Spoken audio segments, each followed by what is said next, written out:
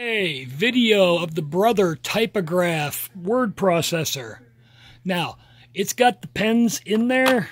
If I show you in the little barrel there, they're in there. I'm pretty sure they're probably dry.